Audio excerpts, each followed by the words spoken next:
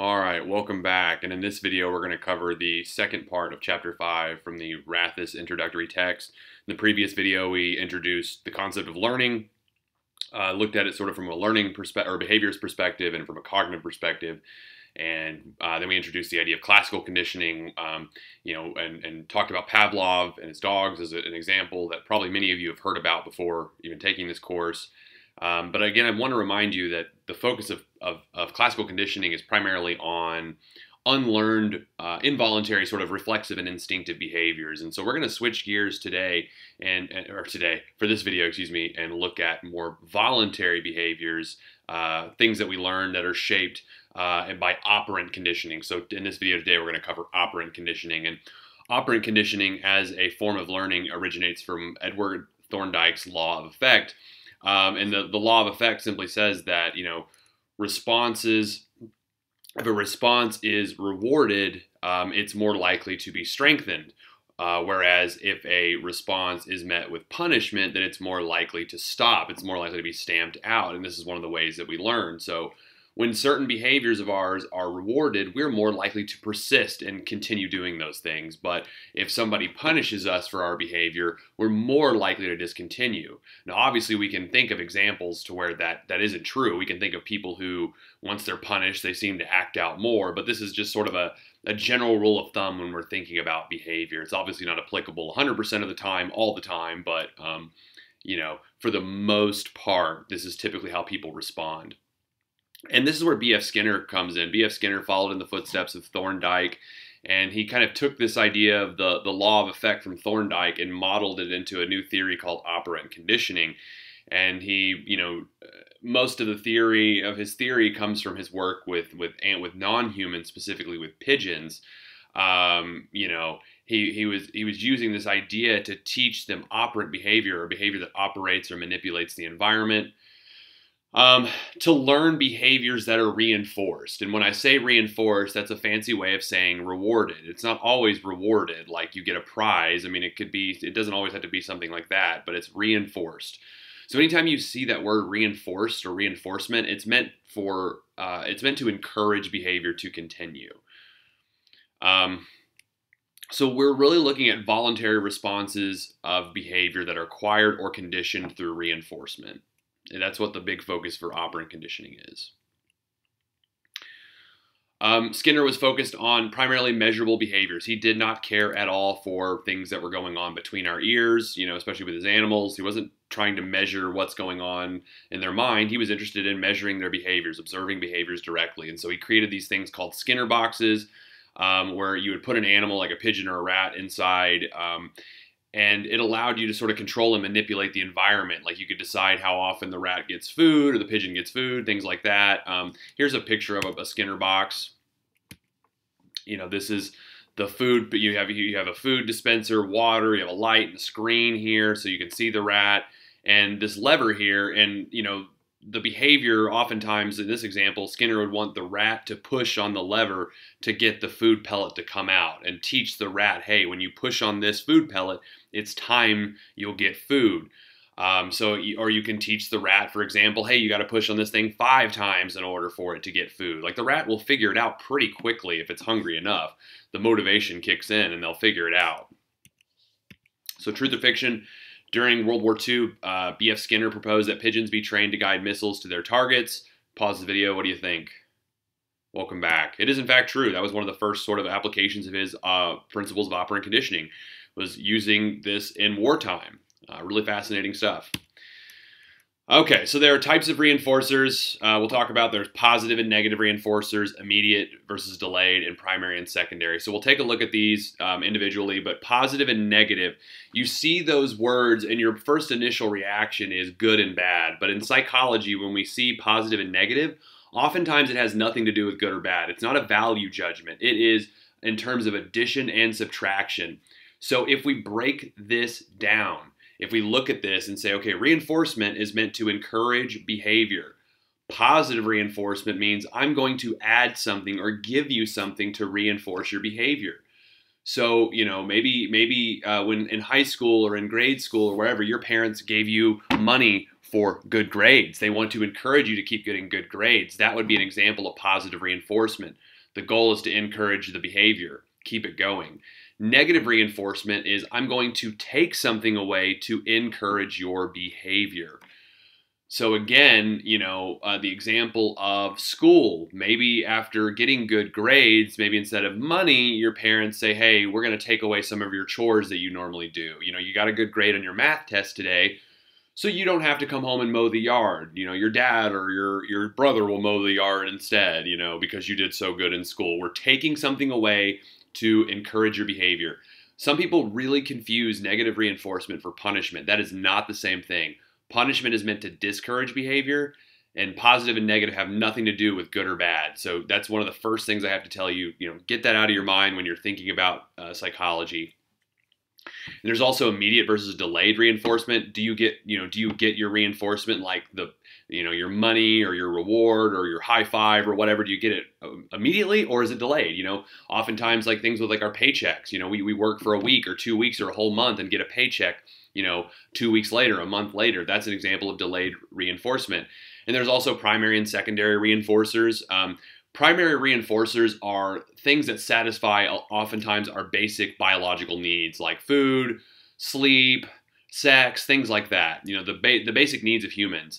Secondary reinforcers are things that allow us to acquire primary reinforcers. So if somebody gives you money, pays you money for your job, that's a secondary reinforcer that you use to go, say, pay your rent and buy food. Those are meeting those primary reinforcers of, shelter and food.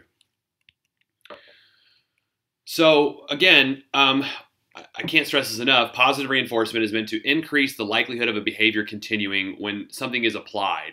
Whereas negative reinforcement, again, is still increasing the probability of behavior, but something is removed. Think about parents taking away their kids' chores. Hey, you did a great job today. Just come home and relax. Don't worry about, you studied so hard the last week. You worked hard. Don't worry about it. Here's an example. Here's some more examples. So positive reinforcement. You study. This is the behavior. You're studying. Your reinforcement is, hey, your teacher gives you approval. Hey, good job. You're studying. You're doing really well. I've noticed that you're putting in more work, and that positive feedback that you get from your teacher increases the likelihood of you continuing that behavior. Negative reinforcement, same behavior, studying. The negative reinforcer, the teacher disapproval. Before when you weren't studying, the teacher would kind of give you gripe at you or maybe give you some side eyes or, give you all kinds of grief for it. But hey, now that you're studying, that grief is removed. It's gone. That's the negative reinforcement. And this, of course, increases the likelihood of studying. Hey, as long as I keep studying, my teacher will get off my back. If I keep putting in the work, my teacher will stay off my back. So immediate and delayed, we've kind of already talked about that. We oftentimes live in an immediate gratification society where we prefer things to happen in the short term. We prefer to have incentives happen now rather than later. So obviously, I think it's going to be a little more powerful. You could use immediate reinforcement. It's oftentimes more effective immediate when you provide reinforcement immediately rather than delayed. Primary and secondary, kind of already talked about this. Primary is just the basic needs we have. Secondary are things that we can use to acquire those basic needs. Extinction exists as well. I mean, think about your own experience. If you're, computer kind of froze up. Sorry, folks. That's weird. There it goes. Think about your own self. If your job, if they just stop paying you all of a sudden, you'd probably stop showing up. You would stop performing the behaviors that they require of you as your job. If you don't get that behavior, if your behavior is not being reinforced, you kind of start to wonder, what the heck is the point? We can reinforce ourselves. Obviously, there is sort of this idea of intrinsic motivation of being able to motivate ourselves, but oftentimes, especially with things that we don't like to do, we really do rely on external motivation, like, hey, somebody paying me to be here. Most people's jobs, at least early on in life, we're not just gung-ho about working at the fast food restaurant or, working our serving job or wherever. Oftentimes it's, hey, it's that money, it's that incentive, and as soon as that's gone, sorry. But there's also the possibility of spontaneous recovery. As soon as reinforcement is introduced again, behavior comes back. So a lot of these same concepts from classical conditioning are showing up again here. So reinforcement, now we're going to talk about reinforcement versus punishment. Again, reinforcement is used to encourage behavior. And oftentimes, you can kind of tell the difference between how it feels. We typically feel good after we're reinforced and we're given some kind of reward. Whereas punishment, if it's done right, we tend to feel bad. We don't feel good about it. We feel like, hey, we got to change our behavior or make up for our mistakes. Reinforcement increases the likelihood of a behavior that's being to continue. However, punishment decreases the likelihood of a behavior happening and possibly suppressing undesirable behaviors. So reinforcement increases, punishment is meant to decrease. So here's an example. Here's negative reinforcement. The behavior is studying. Remember, if I study enough, my teacher will leave me alone, will stop nagging at me. This is not punishment. This is not punishment. The study, the reinforcement, something is being taken away to increase the likelihood of this behavior to continuing, of studying. Punishment, on the other hand, let's say you're talking in class and your teacher gives you detention. Hey, you got to come after school and sit after school. You have detention now. That is the idea is to decrease the likelihood of you talking in class. It should decrease, ideally. So, and I know it's kind of weird to say this, but there's also positive and negative punishment. Positive and negative punishment. Sometimes it's referred to as type 1 and type 2 because that's a little less confusing, but positive punishment means I'm going to apply something that you don't like to get you to stop your behavior. So think about the child in the restaurant or in Walmart or wherever who throws a tantrum and the parent just starts spanking them on the spot. That is applying something aversive, a spanking, a swat. I'm not encouraging you to do that, by the way. I'm just saying that's just an example we've probably all encountered or seen at some point in our lives. This is applying something aversive to get you to stop a behavior. Negative punishment means I'm going to take away something that you like to get you to stop a behavior. If you've ever been grounded before, if you've ever had your cell phone taken away, if you've ever had privileges taken away, if you've ever been arrested or known someone who's been arrested, I mean, that's exactly what that is, negative punishment. We're going to take away your freedom so you do not break the law anymore. So we see this in all levels, not just in parenting, but also in a larger society. We use punishment quite a bit to curtail undesirable behaviors. Again, sort of some of these ideas that are popping up again from classical conditioning is discrimination or discriminative stimuli. We can tell, we should be able to tell the difference between behaviors that are reinforced and behaviors that are not. And the textbook gives an interesting example of when the telephone, you answer the phone when it rings. You don't answer the phone when it doesn't ring, which seems really silly to say out loud, but that's true. It's not like we're just picking up the phone and going, hello, hello. We wait till it to ring. We know that's when it's reinforced. We know, okay, it's time to ring the bell. The same thing at your job. There are things that you do or things at school that you do that are going to get, praise from your boss or your teachers. But you also know there are things that if you do, they're probably not. So you can tell what works and what doesn't. Schedules of reinforcement. Again, this is kind of getting into this idea of delayed versus immediate, or are you receiving reinforcement every time, which is continuous? Do you get a high five every time you do something good at work? Or is it more like partial? Maybe it's not every correct response is reinforced. Maybe only every other response is reinforced. And of course, this is more resistant to extinction. If you kind of don't know when reinforcement is going to come, it's less likely to experience extinction. Kind of keeps you on your toes. There's also fixed interval schedules where you receive reinforcement after so many responses, after so many fixed responses. So for example, like if you shop at like a coffee shop, I know I go to the OU coffee cafe in the library, and for every 10 cups of coffee, you get a free cup of coffee. So it's a fixed interval of reinforcement, meaning every 10 times you're gonna get this interval. Or I think that's actually ratio. I'm sorry. I think I'm jumping ahead. That might actually be ratio. But an interval is a time period. So, you get paid every 2 weeks. You get, I get paid once a month. So, that's a fixed interval schedule. I know when it's coming and it's in an interval of time. Sorry, I kind of mixed my examples up. I apologize. Variable interval. This is where it's totally unpredictable. Response rates tend to be low but steady. This is, this is maybe you're gonna get reinforcement. I think of this as I was gonna say a slot machine, a time machine like that exists, a slot machine. But I think that's more of a ratio schedule. But again, the idea is this is much more unpredictable in a variable ratio interval schedule. Excuse me, I'm mixing up my terminology. I'm so sorry. It varies after time elapses, but you don't know. It could be every 30 minutes. It could be every hour. You're not quite sure. It tends to be low, but also more steady and a little less subject to extinction. So here's a graph kind of representing this. You can read about it in your text. Let's check comprehension before we move forward. Kelly is scolded each time she teases her little brother. Her mother notices that the frequency of teasing has decreased. Scolding Kelly is an effective what? Is it A, a negative reinforcer? Is it B, negative punishment? C, conditioner? Or D, positive conditioner? So, go ahead and pause the video, write your answer down, come back and we'll talk about it and see what you think. So, the first thing we need to know, okay, sorry, welcome back. The first thing we need to look at is what's going on. Is the behavior increasing or decreasing? Well, we see it's decreasing. So we can already eliminate a couple of answers. You know, we can, or at least can eliminate negative reinforcer, because remember, reinforcement is meant to increase behavior, whereas we're looking at a situation where behavior is being decreased. So then that leaves us options B, C, or D. Now, I don't quite recall us talking about a conditioner or a positive conditioner. So I hope by process of elimination and by a little bit of understanding about operant conditioning, you're able to tell that actually the correct answer is B, negative punisher, the scolding.